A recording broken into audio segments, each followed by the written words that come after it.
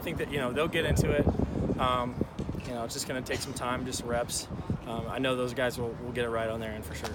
The leadership coming back on defense, what do you guys expect from yourselves this year?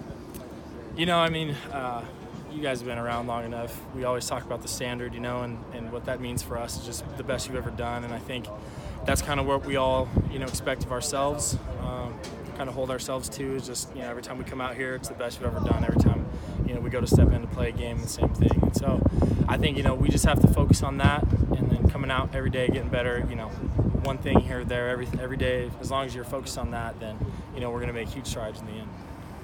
Hey, Tevis, how does that coincide with death row? It's hand in hand. That's like kind of what we're about. As the death row dogs, the death row defense. Everybody's expected to hold up their end, and I think that's what's made us pretty successful the last couple of years.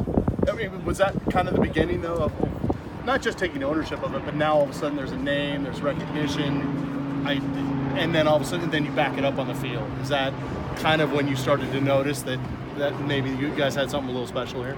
Yeah, I think what got me is, we just come out here and every day it's pretty consistent. Most of us are, everybody has an off day here or there, but, just you guys saw practice today. We were flying around and getting to the ball.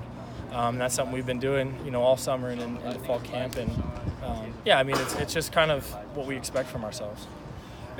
But again, one of those things where they're